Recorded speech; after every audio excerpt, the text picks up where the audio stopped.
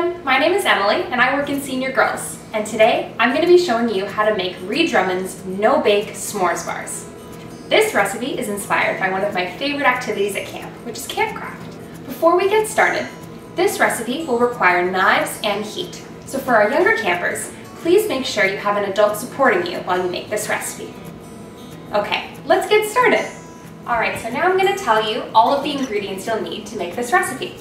So first you're going to need some non-stick cooking spray for the pan, 4 tablespoons of butter, 1 10-ounce bag of mini marshmallows, a 12-ounce bag of semi-sweet chocolate chips, a pinch of salt, and 9 graham crackers broken up into little pieces like this. So the equipment you'll need is a non-stick pan, some wax paper and a baking dish, a wooden spoon, and a spatula. First things first, we're going to wash our hands.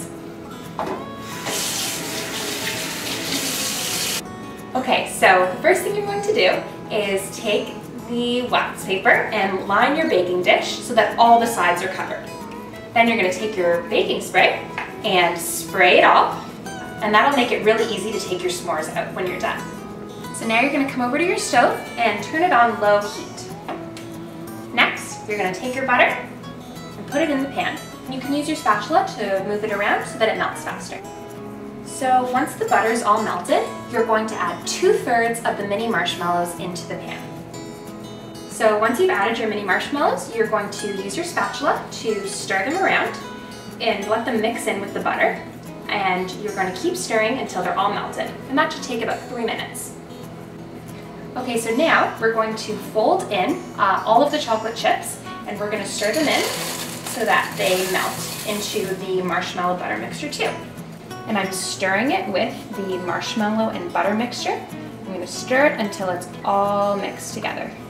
So now that the chocolate's all melted, we're going to add a pinch of salt and half of the broken graham crackers to the mixture.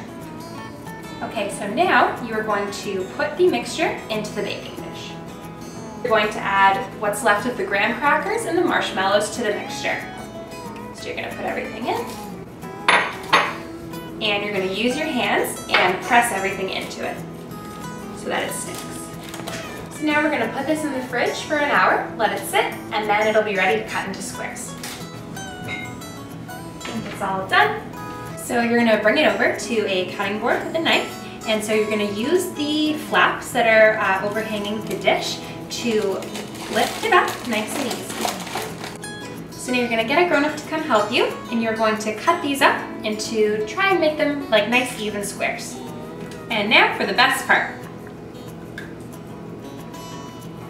Tastes just like camp. Thanks so much for baking with me today. For more fun videos like this, be sure to subscribe to the Camp Robin Hood YouTube channel. Also, be on the lookout for more activities on CRH social media and your Packed by CRH portal.